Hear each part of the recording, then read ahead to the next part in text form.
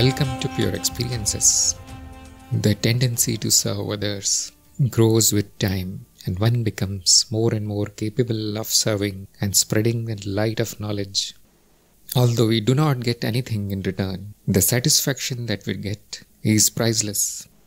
Although it is difficult, it is the most meaningful thing to do. The more you do it, the better you become at it. It is an art. Teaching is an art. This gives rise to many tendencies that can be collectively called Bodhisattva tendency, which is a desire to liberate all the creatures in this existence, a desire to bring everybody out of suffering and darkness. And this individual spends many births, many lifetimes doing this, and ultimately the births happen only with one purpose, that is to serve. With time, the individual progresses, climbs the ladder of evolution, and becomes a part of the whole universe. However, some of them have this ability to preserve this tendency even at this highest level. As the individual is long gone, now remains only a memory, or you can say a possibility, a potential, which can manifest as and when needed in any form and reappears as the Bodhisattva tendency. All those who went through this path to non-individuality but preserved their tendencies, they merge into one. These memories, which are not physical, not mental, become a field of possibilities. They all combine together to form a field, which will be called the Gurufield.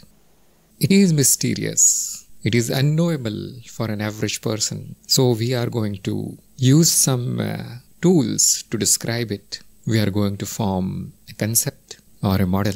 It is not that it is completely imaginary. It can be experienced, but it is not very obvious, at least for those who are new in spirituality. You can say that the Gurufield is a kind of memory which is purely a potential, non-physical, non-mental, unmanifested, but it can take any form. Most of the time, this memory of the Gurufield operates through anything that is already manifested, such as human beings, especially those who are having this tendency and still have a body. The Gurufield guides these people. You can say that it is a group mind where all the minds of great masters have combined. These masters do not exist there as individuals, but their tendencies do exist. If needed, it can take a form. If needed, they can create entire universes, entire worlds. They are very powerful and they are very wise. Nothing is done without any purpose. As it is non-physical, it is omnipresent. However, it is not true. It is also an illusion, although a very useful illusion and the highest kind of illusion that I know of. The universe can be thought of as a memory, which is non-physical and non-mental. It is almost infinite, and the Gurufield forms a part of this memory. Just like the universal memory can appear as anything from a grain of sand to the complete worlds and universes, the Gurufield has the same capability, although the tendency there is to guide, to spread knowledge, to help all the seekers. At this time, it will look like a far-fetched imaginary thing, mythology, and those who do not experience it directly should think of it simply as a concept. For most of the seekers, it will be invisible. They will never come to know. But those who are in service, they will surely come to know. They will surely get a direct experience of it, and many of those who are in service will become a part of the Gurufield if they choose to be so. It is important to know that the Gurufield is not a guru, not a guide, not a person. It is simply a memory, which is a potential memory, latent memory. We should never personify the Gurufield. We should never imagine a face or a body there. And it is not something higher also, such as a causal body or a soul or anything which is paranormal. There is no comparison with humans or any other creatures. The Gurufield does not look like any deities, gods and goddesses. And It is not something which can be channeled like other entities, although it can appear as all of these. It can appear as a person, a human being, some parahuman creature, some mysterious things, powers that we don't understand, and it can also appear as something which can be contacted through channeling. But still, the Gurufield is not all of these. It is important to clear this because many newcomers will be confused about the source of the guidance that they are receiving. They will imagine something, although it is not harmful to imagine like this, but that can increase ignorance, that can cause blind beliefs. Remember that there is no thinking process there. There are no desires except one desire to liberate all. You can say that that is what they do. I always use they or their or them, these words for the Gurufield, because it is not one person, it is a group, it is a field. So they guide all creatures that want to be guided. Their energy is to serve all. It is not like a human desire to achieve something, to get something. There is this energy which activates as soon as their services are needed. Anywhere in the universe, in any of the worlds, and it is also eternal, timeless. You can say that there is an intention there which is maintained so that everybody can progress. So they provide any kind of help that is needed, and they try to remove all the obstacles from the paths of a sincere seeker. As I said, it can take any form. There are no limitations. But they are very efficient. They will never do anything which is not absolutely needed. How do they help? The most direct method is they descend into the physical world. They take a form, and it will be very rare. They can take any form, not only human form. But most of the time, they use the existing forms that are found here. Those who have the same tendency to serve. Those who have become an instrument of the Gurufield. Gurufield simply uses them as that is the most efficient way to help. They are all powerful, so they can adjust this illusion whenever they want. They can change situations, or they can create situations in the lives of seekers. Sometimes they send inspirations directly into the minds of the seekers. Although the seekers will think that it is their thought, it is their desire, it is their idea, but it came from the Gurufield. A seeker has no way to distinguish what is their own thought, something which is coming from the Gurufield. The illusion is adjusted only when it is absolutely needed, and it is done in such a masterful way that no evidence of any manipulation is left behind. This is the law of the illusion, that one cannot disturb it and reveal that it is an illusion that can cause havoc among ordinary people. So the Gurufield obeys this rule and always leaves a doubt whenever they change something in the illusion. That can be called deniability, that whenever such a miracle happens, it is possible to deny it. It is possible to explain it away using ordinary reasons. In the same way, the direct guidance is always disguised as seekers' own thought process. They simply nudge it. They do not cause extensive changes anywhere, including in the minds of the seekers. They do not guide everybody, only those who ask for guidance, because of the law of the free will, which says that you cannot instruct anybody, you cannot guide anybody if they don't want it. So even though they are immensely powerful, they are not seen so much, their actions are not so visible, because the majority of people do not want spirituality. They do not want any guidance. They are happy in their lives, and so they are not disturbed. Nothing is imposed on anybody. And even the seekers, they are not guided unless it becomes absolutely necessary or guidance is demanded from the Gurufield directly. Then something is done, and always minimal possible is done. Nothing extraordinary is done. And the most common way to extend their help in the world is through a living master, a living guru, a guide who is in human form already. Since they are advanced a little bit, they have progressed, they are in a better communication with the Gurufield than the rest of the seekers. Their minds are a little bit more pure and the channel of communication is less noisy. And also, the advanced gurus, experienced gurus, can sometimes distinguish between their own thoughts and the inspirations coming from the Gurufield. They come to know that it is something which is conveyed from Gurufield.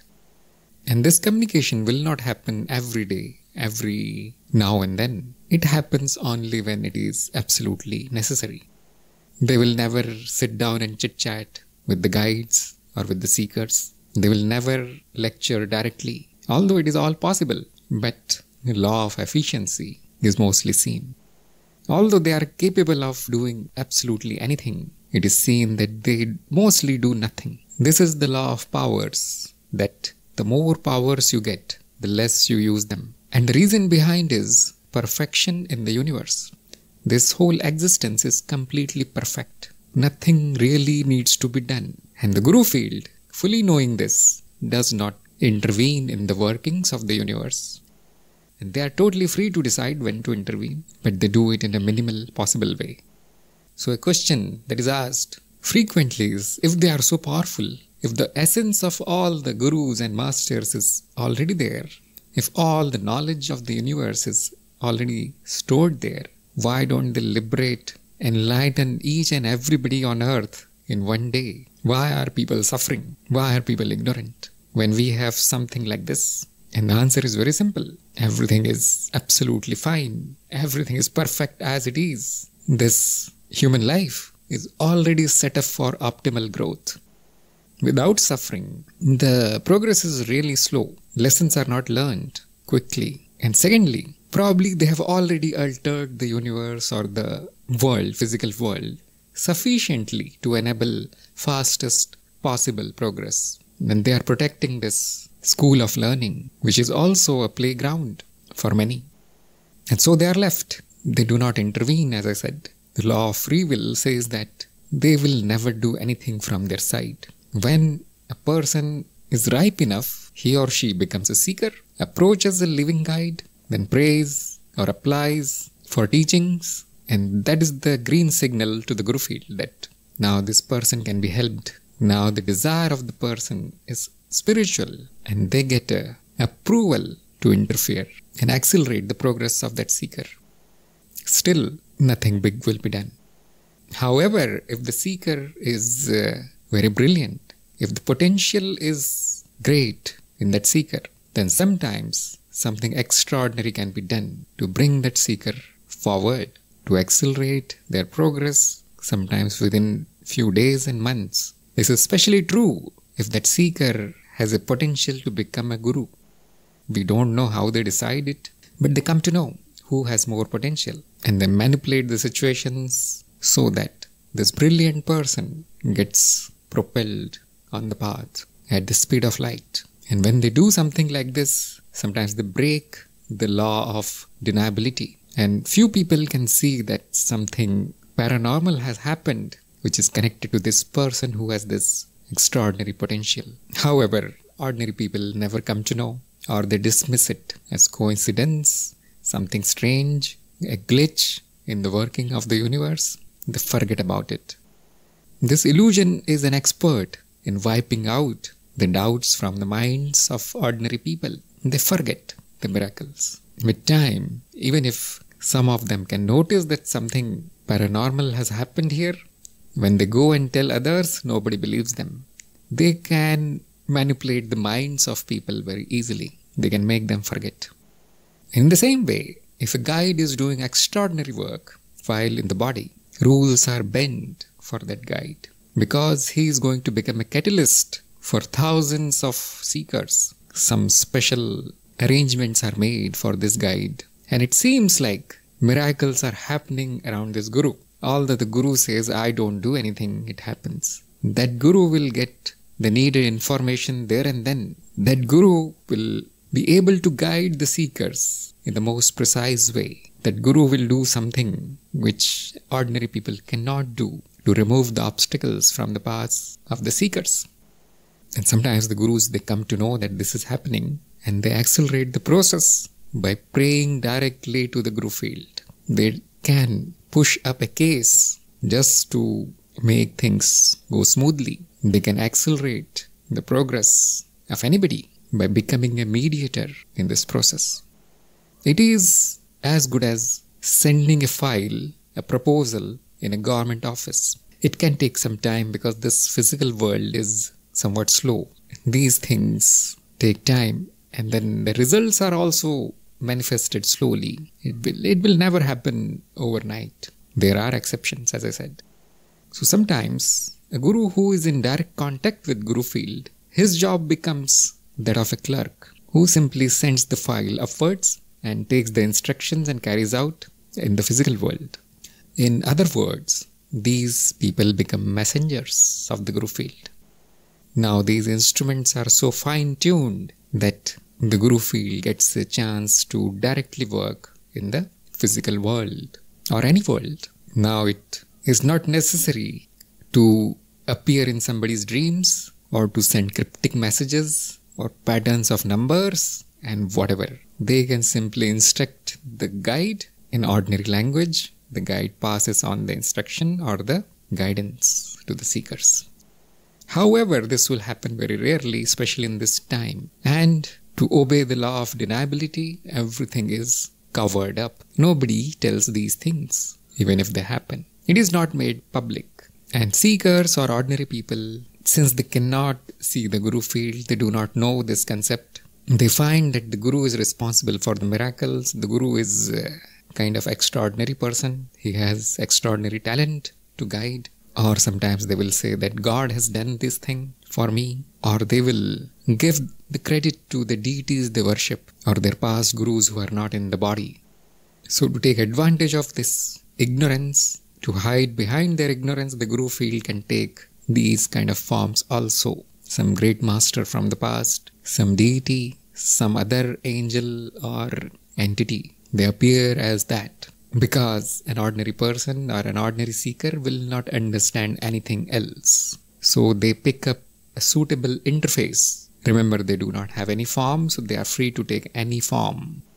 Now you came to know about Gurufield. Probably you resonate with this idea, although it is purely a theory. Although we made this up to explain our experiences, but probably you find it useful and there will be a desire in your mind to contact the Gurufield. Many people ask this question, how can I contact Gurufield? If it is such a miraculous thing, I am going to benefit a lot if I contact them directly.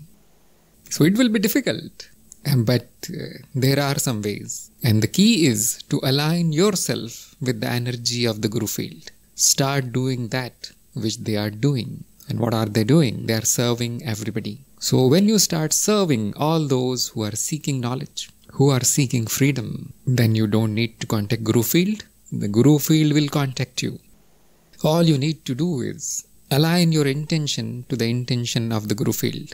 This is the most direct method to contact Gurufield. Make your will the will of Gurufield, and through the law of resonance, you will be placed in their contact. Your instrument must be ready to receive the messages of the Gurufield, because the messages are not in human format. They are also in some difficult to grasp formats, such as desires, intentions, inspirations. They appear as non-physical initially in the minds of the seekers who are contacting them. And you cannot distinguish your own thoughts from something which was sent by Gurufield. Remember, there is no distance involved here. They are right here, right now. It's non-physical field of potential, which you are also. So it helps to know what you are first. And since both are one, it is possible to communicate. Otherwise, there was no way. So the law of attraction, or more accurately, the law of resonance, says that if your will is same as that of any other entity in this universal memory, these two come in contact naturally without doing anything. Probably this is a big secret I shouldn't have told you, but the time is such that it is urgent to tell these things to public now. If you already have Bodhisattva tendencies, you are already in contact with the Gurufield, even if you don't know it. When you make a decision when you are solving a problem, when you are guiding somebody, you can assume that 50% or more of the information comes directly from the Gurufield. It will look like my own decision, but there is no me. We all live in a sea of influences, mental influences. Nothing is mine here. And so, if you have this intention to be influenced greatly by the Gurufield, you will get that. Exactly. If you think, no, it is not working, it's not obvious, there is radio silence everywhere, nobody is listening to me. So you can devise a method of prayer, a ritual if you want, because spiritual people like all these things, and ask for help. Ask it loudly. If you know any mantras, or if you are given a mantra by your Guru, or the age-old invocation, the Guru mantra, they are all good. You can ask for help directly. You can ritualize this thing if you want. You can use a statue or an idol if you want, fully knowing that these things are not magical. Your intention has the magic. Your will is magical. And if you are asking for somebody else to help somebody else, and the domain is spiritual, not material, then you can hope for some assistance from the Gurufield. Another way is to assist those who are already in contact with the Gurufield. You become a good assistant to your own guide. Start doing that which your guide is doing, and you will also be taken in the inner circle of the Gurufield if your performance is good. Remember, they are just like a company, corporation or government. So I use these metaphors, sending the files, applying and instructions, communication channel, proper channel and instrument and so on. Probably there is a hierarchy, who knows. So you join at the lowest level initially, which is to become assistant to your own guide, and then probably you will be promoted. However, you should not take all these metaphors too seriously. There can be an issue that initially you will get the instructions, and for some reason they will stop communicating with you. They have their own reasons, so do not worry. Simply try to help as much as you can. Whenever your service is needed, you will be contacted, you will be given the information or whatever is needed to carry out your service. All you need to do is to become a good instrument of the Gurufield. Become useful for them. Surrender your body and mind to the Gurufield, and there are more chances of getting the help. Although these kind of words can discourage a person becoming an instrument, surrendering, it looks like that you are giving up all your control. And yes, it is mostly like that. But it helps to know that you already don't have any control anywhere. You are already an instrument, a puppet of Mother Nature. This body-mind is already that. However, it is a useless instrument. It is going to become dirt. It is going to rot away. So the intelligent thing to do is use it for something good, for the benefit of all, for a greater purpose. And then, as I said, the Gurufield is not interested in you. They are interested in the work that you are doing. So they do not use this instrument if this instrument is not doing anything. There are some effects of becoming an instrument of the Gurufield. Just like any artisan, any mechanic, any doctor keeps their instruments, books, computers and data in a good shape, protects their instruments because they are so useful. The Gurufield also does the same thing. They will protect their investment in the physical world. So before you can remove any obstacles from the path of other people, other seekers, you will find that the Gurufield has already removed all the obstacles from your path. They have already given you everything that you need to carry out your service or the teaching activities or knowledge dissemination activities. They have already done that. They will make ordinary diseases disappear. They can increase the lifespan. They can make people rich. They can give you extraordinary charisma and oratory powers. They can boost your intelligence, like you upgrade your PC if it becomes your instrument of acting in your business. If it is useful, you keep upgrading it. You take care of it. You spend money on it. It is just like you maintain any of your machines, cars, or appliances in your home. You keep them working, you keep them good looking, Same way, the Gurufield will maintain their instruments. However, we should not be so hopeful. We should not do the service in the hopes that Gurufield will do something to me. Me here means the body and the mind. Remember, you are not this body and the mind. You are not body-mind. So as soon as Gurufield senses that somebody is simply trying to take some material benefits under the excuse of service, they simply fire that person, just like your employer fires you if you do something which you are not meant to do, or if you become useless for them. Be very careful. Think twice before asking for favors. It has to be selfless, otherwise there will be consequences. The karmic law is operational in case of Gurufield also. So never ask for personal favors, although you are free to do it. They are very high up there. Sometimes they will grant the favors also. They will do it, but if you keep asking and you are not serving, you are not becoming a good instrument, then they do not really cause any harm. They do not take back the favors, but they leave you to obey the karmic law. It happens naturally, and they will not have anything to do with you in the future. So do not ask for worldly things. If it is needed, it will be given if you are serving, if you have the bodhisattva tendency. And only the minimum possible will be given. They won't make you billionaire, millionaire. So never try to manipulate the Gurufield. Never make deals with the Gurufield that I'll do this if you do that. That never works. Instead, you will get a lesson, most probably. We should not think that the Gurufield depends on us. They are using this body-mind, but they do not need us. They are immensely powerful. They can create millions of body-minds if they want. What they are doing is according to the law of efficiency. And so they take whatever is available already. If you don't do anything, no complaints. Nothing will be asked from you. And they will switch to the next best person who is available. Or they have 1001 ways to help those who are desperate for help. They do not depend on anybody. Even if you are the biggest guru, they do not depend on you. Although sometimes they will request, sometimes they will command, but they are not helpless. You should not take the Gurufield too seriously. Another characteristic of the Gurufield is they are never serious. It is all a play, and everything is mostly like a joke for them. Now, this does not make their work less important. It simply gives it a twist. Because everything is already perfect as it is, there is no need to improve anything. So they are not very serious. So they are playing, they are checking if something can be done to do it in a more beautiful way as quickly as possible. And they devise the tricks to do it. And sometimes they are hilarious. Whatever they do is comedic. They will sometimes test you. Sometimes they will take trials. Sometimes they will give you wrong information. Sometimes they will give you favors that you don't deserve just to check what you do, how you react. It is a test.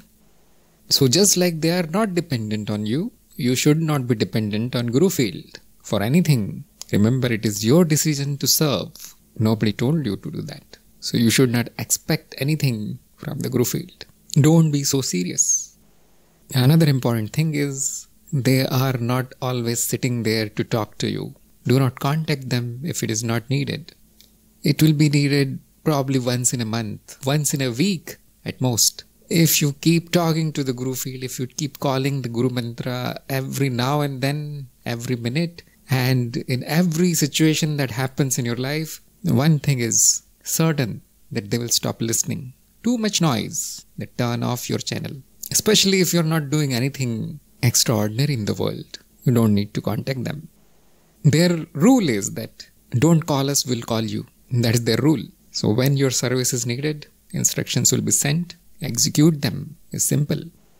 Whenever something goes out of your hand, if a seeker needs special attention, special treatment, or you are in a deep trouble now, you can contact them. Then it is justified.